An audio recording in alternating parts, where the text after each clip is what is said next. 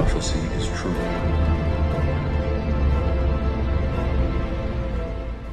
Good afternoon, you way bastards, and welcome back to War Thunder with Koala. And in today's video, I want to talk about battle rating compression and what I think is the next logical step towards fixing it. Now, I know I've discussed battle rating compression and decompression many times in the past, but for any of you who don't quite understand, we're talking about how vehicles that should be more than a certain battle rating gap away for the sake of balance are forced closer to each other because there isn't enough room with our current battle rating spread to split them any further apart. The more spaced out battle ratings are, the more decompressed they get, the better balance we're able to achieve in game, because vehicles can sit in a spot where they're still good enough to be functional in a full up tier, but not completely overpowered in a full down tier. Just before update 1.93 rolled out, Gaijin introduced a new battle rating ceiling of 10.3 for all of our rank 7 main battle tanks and some of our surface to air missile defense systems, along with many of our top performing jets and helicopters. Finally, 9.0 vehicles like the F-86 Sabres or Chieftain Mark 10 need no longer fight against MiG-21s or Leopard 2A5s and Eurocopter Tigers respectively, which they never should have had to. It wasn't reasonable to expect. This I referred to as the most important baby steps in War Thunder's history, because while it was a very good thing for us to get some semblance of battle rating decompression, simply raising the very top vehicles by one step did not fix all of our problems. It did get me quite hopeful, however, which is why I'm making this video, because I think I know what our next step should be. What we're looking for is a consistent relationship in which a fully down-tiered vehicle is still counterable, while that same vehicle fully up-tiered is still capable, albeit not on par. As an example, take the Panzer IV-G at battle rating 4.0 in the German tech tree. Despite being at an obvious disadvantage, a decent player can still reasonably be expected to perform well against vehicles at 5.0, the tank's maximum up-tier. At the same time, fully down-tiered to 3.0, the tank isn't necessarily overpowered, because those 3.0s have the same capability. They might not be equal, but they're not so far behind as to be useless, which means that the Panzer IV-G must be in the right spot. This is also the type of relationship we should have at top tier, but Gaijin obviously doesn't want to just string out all the battle ratings all the way up to, say, 14.0, so that a 9.3 vehicle could have that same relationship, still being worthwhile in an up tier, not too far behind, but not being too powerful to contend with in a down tier. And given how much kicking and screaming the community had to do just to receive that raise to 10.3, I don't think it's reasonable of us to expect that this full decompression will happen anytime soon. Gaijin does raise some legitimate concerns, reasons why it can't happen, the two biggest ones being the subsequent lengthening of queue times at high tiers, and a lack of variety of vehicles in the matchmaker. Now, I know that many of you might argue with this, saying that balance is more important because it keeps more players playing, makes it far more enjoyable to grind, allowing more players to be at top tier, and will have them playing the types of vehicles that just don't see much use right now because their matchmaker is too compressed. The T10M, AMX-30 Brennus, or Raketen Jagdpanzer are too hot, giving us more variety if those vehicles become more lucrative to play. As soon as you jump in a 9.3 T64A right now, you're almost guaranteeing that you will fight opponents you are just not equipped to even be a threat to, like an M1A2 Abrams or Leopard 2A5, they're just gonna laugh at you.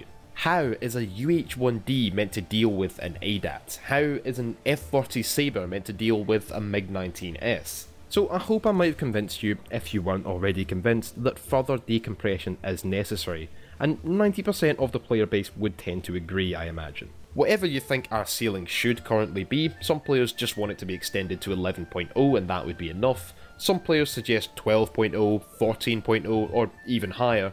Me, I think 14.0 sounds good, but if Gaijin isn't willing to do that all at once, then what should our next step be? You might have noticed that the gameplay I've had playing in the background of this video is in 3 different vehicles: the American M60, the German Leopard 1, and the Soviet T-54 Mod 1951. What do all 3 of these vehicles have in common? Well, they're some of our first true main battle tanks, and they all sit at BR 7.7. In a down tier, these tanks fight against King Tigers, T-34s, Tortoises, etc., while in an up tier they have to deal with Type 74Gs, Leopard L-44s and AMX-30 Supers. In fairness, neither of these scenarios are balanced at all, and that's why I think these 7.7 main battle tanks are where we should look next for battle rating decompression to happen. This is a convenient location because every nation has an equivalent to these main battle tanks. Besides the three I just mentioned, there's also the Japanese STB-1, the Italian OF-40 and the French AMX-30. Britain currently has none, but they could have a perfect equivalent if the Vickers MBT Mark III were added, and America also has the premium Magash III. All of these tanks are second generation MBTs, besides the T-54 which is considered first generation, even though, and here's the kicker, all of these tanks are basically balanced against each other and counter each other perfectly. I think it's right here that we establish the difference between a medium tank and a main battle tank, although I will say before we even try to distinguish them that that line can and will get blurry, so we're also going to factor in how these tanks function in War Thunder gameplay on top of their roles and designations in real life.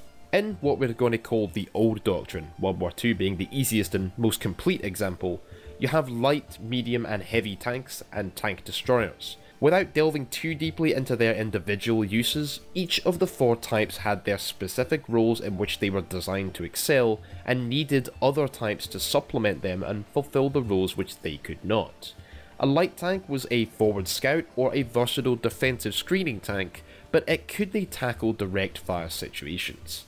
Heavies provided extreme firepower and protection under duress, and were particularly good at assaulting fortified defensive enemy positions at the expense of mobility and versatility. Medium tanks were the backbone of a force and excelled at infantry support. They could be quickly and easily deployed, but compromised on armour, speed and firepower. They were a jack of all trades, master of none. Lastly, tank destroyers were defensive types, mobile in order to move them to the desired location, but they'd ideally remain almost stationary during a battle itself, designed solely to combat advancing enemy armour. There are exceptions to these four, of course, but never mind them for now. Doctrine changed as more powerful guns and engines came into being, and the idea of the main battle tank, a single vehicle type that could perform all four basic roles, was born. Of course, the first thing to happen was that armour practically ceased to be required for defence from enemy tanks, as ammunition had developed to such a degree that no tank could be expected to defeat such shells and still remain at all mobile, which is what we see with main battle tanks such as the Leopard or AMX-30. Until the advent of composite armour and its widespread use on tanks like the T-72, Abrams and Leopard 2, the armour of these MBTs was designed to protect their occupants from small arms fire and AT rifles. The power from that ammunition and the development of more advanced fire control systems, rangefinders, etc. meant that a single vehicle could do anything that any of the old Doctrine tanks could. Main battle tanks had no need of other tank types in order to make up for their shortcomings, as, quite simply, they had none. They brought firepower, usually reserved for heavy tanks, onto economic medium tank chassis, and retained excellent mobility, making them capable of rapid deployment and a wide versatility by comparison. They were able to fulfill the defensive screening role that light tanks had assumed, and could deal with any enemy threat they came across as efficiently as a tank destroyer, as well as retaining the role of infantry support. In short, they did everything. Now, in War Thunder, we don't have infantry, obviously. We don't have to worry about doctrines or battalions or fielding of tanks from an economic sense, and because of that, everything is a tank destroyer. What do you do in War Thunder? You destroy tanks, whether you're in a Hellcat or Jagdpanzer, or a Churchill or PT-76. However, the main battle tanks we begin to see at BR 7.7 do bring with them a distinct change in the way the game is played. They have a very different style of use, and they don't mix all that well with tanks of quote-unquote the old Doctrine. These tanks actually find it tougher in many regards to engage King Tigers than they do other 7.7 main battle tanks, while at the same time a King Tiger is completely redundant when compared to these MBTs. It's similar to the situation of the T2 facing Sabres in air realistic battles. The fighting styles are so different that they don't even make sense to each other, and that kind of masks the OP-ness of these vehicles. These doctrines shouldn't really cross very much, if at all, which is why I suggest, and this is the main point of this video, up-tiering all of our 7.7 main battle tanks to 8.0, and up-tiering every vehicle already at 8.0 to 8.3, raising all the 8.3s to 8.7, and so on and so forth, all the way to top tier, which would see the tanks that recently became 10.3s go up to 10.7. Now, there are some exceptions I want to talk about, of course, so hold on just a moment before you argue one way or another in the comments, but first I want to say that we do have a precedent for Gaijin doing exactly this. When the Abrams was released in update 1.77, it was placed at battle rating 9.3. Soon enough, it went up to 9.7 alongside the Leopard 2A4 and Type 90 when they were added, and those tanks were then raised again to 10.0, with many other rank 6 tanks being raised by one step in order to decompress the BRs underneath them. The Chieftain Mark III and T62 went up to 8.3 for example. Now, statistics would not show you that these 7.7 tanks need moving. They don't appear to be overpowered when you look at what they achieve. If they did, I wouldn't need to make this video. Stats hide why these tanks are too good. The reason they don't appear to be an issue, why they're not necessarily doing better in our current game than in IS-4M for example, is because they're fighting the wrong tanks. They're treated like old doctrine medium tanks, and they're definitely not. There are very distinct differences. These MBTs were never designed in real life to combat a machine like a King Tiger, T-34-85 perhaps, but not T-29s, Panther IIs, Tortoises or Jagdtigers. The design of those machines was already redundant and was never really seen again in a big way. Moving the MBTs up is not only better for balancing lower tier opponents whose armour becomes valid once again, as armour still comprises the doctrine of warfare between those tanks, but our main battle tanks are going to be more consistently fighting the types of tanks they were designed to fight, the tanks that would be appropriate for them to fight. As long as we do simultaneously raise all the vehicles above them, these tanks get no worse. Actually, they should do better than they do currently, and the tanks beneath them will get a much needed breath of fresh air. We also start to dismantle that idea of black hole battle ratings, which I see as a very good thing and actually should improve the variety of vehicles played in a generic matchmaker.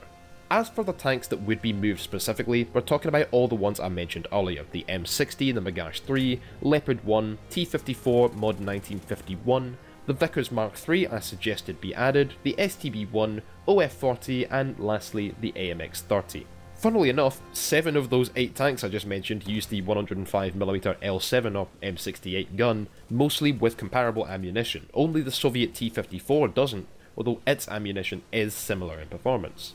I also want to say that the Object 120 should already be an 8.0 and should go to 8.3 with this move, and just like with the second generation MBTs, it would actually find it easier to engage other tanks of its own doctrinal type than older, outdated tanks designed for a completely different fighting style. Yes, it is a tank destroyer, but it was designed to be a tank destroyer for the day of MBTs, which is why it never really got off the ground anyway. The only real tank that breaks the chain, or should I say reattaches the chain instead of splitting from the old doctrine, the T10M. It's an MBT era heavy tank, and we'll come back to that one soon. This move would give us a whole battle rating with at least one vehicle for every nation, but doesn't split things so far apart that either queue times or vehicle variety in matches would suffer any noticeable hit. In fact, I think it may improve, with many vehicles seeing more play than they currently do, and players enjoying the gameplay more at all BRs between 6.7 to let's say 8.3. The worst thing our 6.7 tanks will have to fight is the 7.7 tanks of the old doctrine, and those 7.7 tanks will never have to fight the 8.7s they currently do. One interesting point I know many people may bring up is the T-54. In game we have 3 variants of it, the 1947, 49 and 51. The 1947 model, I believe, should stay at battle rating 7.7, even though it was considered a main battle tank in real life. In War Thunder, it doesn't really fit the bill for one, given that it lacks APDS and heat, meaning that it can struggle with penetration of some armoured opponents like the IS-4M, M103 or Mouse. Armour is still a consideration that it has to take into account, whereas a main battle tank is not supposed to have to worry about it. Take for example the heat rounds of basically all the other tanks I've mentioned. The T-54-47 is more of a medium tank of the old doctrine, although it's probably the best of them. The 1949 model with its APDS round but not heat FS is kind of in between, but I'd be inclined to again leave it at 7.7. Sable is not a great shell, especially on the 100mm gun. APC-BC is still the round of choice for that tank, and it has awful torque reverse, the worst of the three, less armour than the 1947, and obviously no heat FS. It's probably the worst of the bunch actually, and doesn't see much play anyway. Either way, the folders should be split up to represent the difference, with the 1951 model T54 sitting outside of the 47's bracket. Oddly enough, I remember suggesting this exact move over 2 years ago when the IS-6 went from 7.0 to 7.3 and the first black hole battle ratings became a thing in War Thunder. Anyone else remember those days? There are some other vehicles that I think should not move despite this change, and I'm going to go through them from left to right in the tech trees, starting with the US. Firstly, the M60A2 Starship. I don't see it as an equal to the Sheridan with the same gun, given that by this tier, mobility rules the roost, and the so-called Star Shit's armour does nothing to make up for its sluggishness. Battle rating compression means it couldn't move down, while the Sheridan couldn't really move up, but now we have a chance to fix that. The only other US tank I believe should not move is the T54E1 Premium. It's honestly closer to the old Doctrine tanks than it is to a main battle tank. It's just a very futuristic design for one. All the German tanks can move up one spot nice and cleanly. As for the Russians, I don't think the T10M or IS-7 should move. They are where they are because they're arguably the best of the old Doctrine. They might be better than the Maus or IS-4, but they're not more threatening to an M60 or Leopard. Everything British can move easily, yeah, I bet that's something you never thought you'd hear me say. Everything Japanese can go up. As for the Chinese and Italians, the M113A1 TOW missile launchers I do not think need to move up, they're fine staying at 8.0. And lastly for France, just like the T54E1, the AMX-50s Sir Blinde and Sir Base don't need to go up. They match more to the old Doctrine than the new, and they're heavy tanks after all. As for lower tier tanks that do need to move up, once again starting from the Americans working left to right, the M50 Ontos and M48A1 Patton should be raised by one step, putting the M48 on the same level as the first T54, but still below the late T54, M60 and other MBTs. I think that's where the M48 belongs, and it's very comparable to the T54 Mod 1947. They're historical rivals, they're perfect balance counters to each other, and I don't think the Patton being at 7.3 is balanced, although it should be below something like the Leopard for example, which given this change, it still will be. The Bradley I think should go up, so move twice, as should all the IFVs, so moving over to the Germans of course the BMP-1 and then the M38A2C variant of the Patton, both should move up to 7.7. The BMP-1 is definitely of the MBT doctrine, not the old light, medium and heavy tank doctrine, and I've spoken in the past about how these infantry fighting vehicles are not the same thing as a light tank. Honestly, the BMP-1 kind of fits anywhere. 7.7 to 8.3, it kind of does the same thing.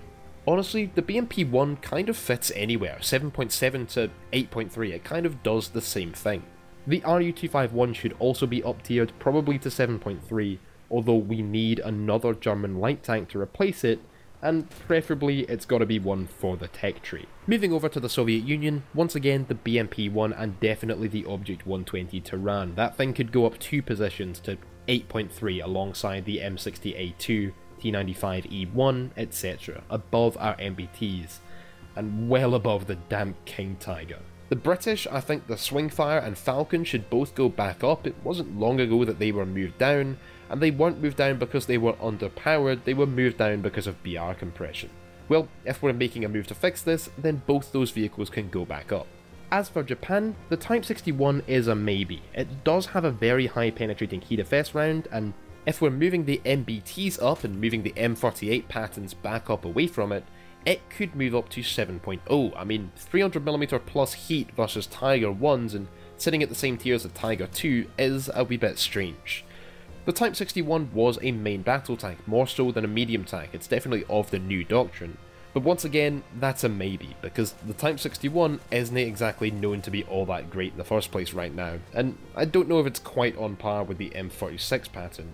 Although the first Patton could then go up to 7.3 alongside the M47, it's good enough for it.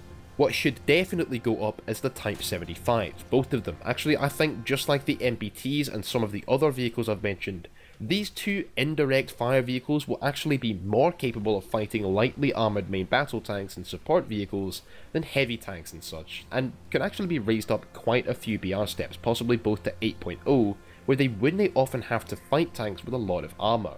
So, like our 7.7 MBTs, they're not being restocked because they're overpowered at their current BR, far from it. They'd actually be better off higher up, and more suited to that style of gameplay at a higher BR. It's also more historically accurate for them to be at that sort of time frame, for what it's worth.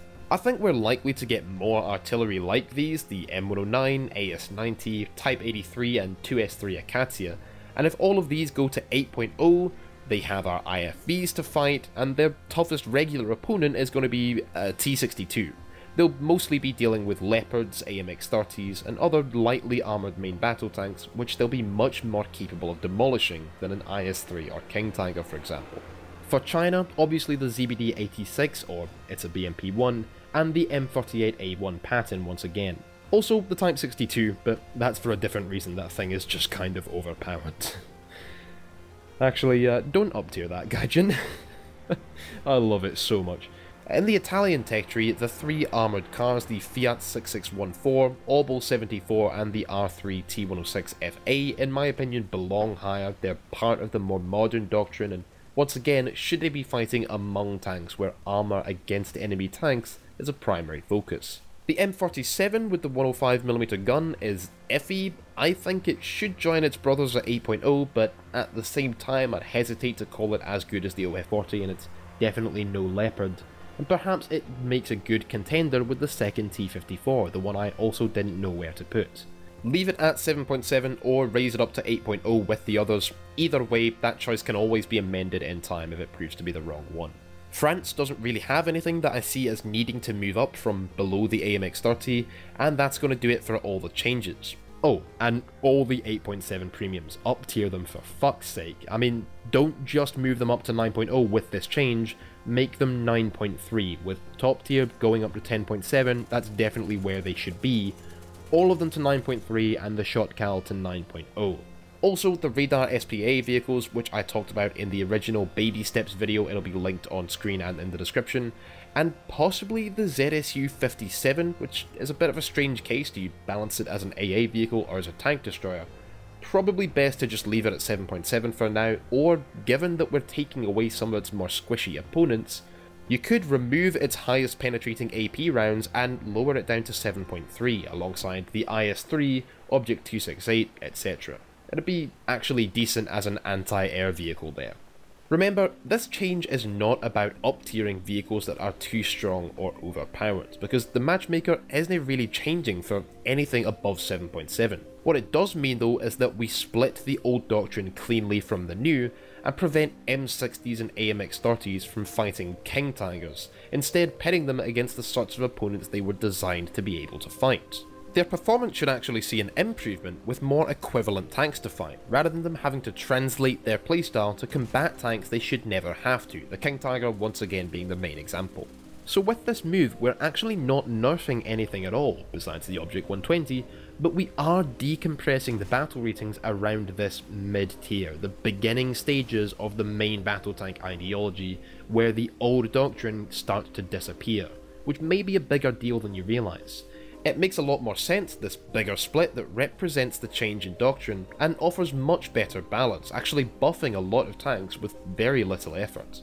As a side note, I know a lot of players have suggested that with the grind being an issue, and maybe Gaijin should allow players to start from midway through the tech tree if modern vehicles are all they want to play, allow them to skip the World War II stuff they don't care about, and this new 8.0 with all the early MBTs, those we've talked about, the M60, Leopard, etc., might seem the perfect place to offer this mid-range starting point. I'm not so sure I like this idea however, and I'm actually putting together a video discussion which I want to have out in 2 or 3 days time regarding this exact issue. You'll know it when it's out. I'm going to reference back to this video in that one, which is why I wanted to get this one out first, but I think for now I'm going to end this one. I honestly didn't expect it to be this long, and I need to go make myself some dinner. Lads and lasses, I hope you have enjoyed this video, and that if you did, you leave a like, subscribe to the channel, help me reach my goal of 50,000 subs by year's end, hit that notification bell, join the 360 squad, and of course let me know your thoughts about what I've said in this video in the comments section below. I hope I've managed to convince you that this is a good idea. I see it as the next logical step towards quote-unquote fixing our BR compression issues, and I'd love to see Gaijin take this video under advisement and make these moves, at least test them out in this manner. So if you do agree with what I've said, you think splitting the MBTs up from their older counterparts at 7.7/new 8.0, raising top tier to 10.7, that this is a good idea, please let me know with a comment down below and share this video around so that more people see it. If you don't agree or you're a wee bit confused, definitely ask away in the comments or come join my Discord server, the Coalition, and we can chat further there. Come follow me on Twitter and Twitch, and make sure to check out Patreon or hit the join button here on YouTube if you wish to support the channel further. Thank you lads all so much for watching, have a lovely good day, and always remember, keep your bagpipes in one hand, whiskey in the other, keep your kilt on, and I'll catch you next time. I say a wee thank you to these lads for supporting me on Patreon. Captain Thuba, Gisli Gadarsson and Dark Recon. You lads are bra. If you wish to join them, come check out the link in the description below.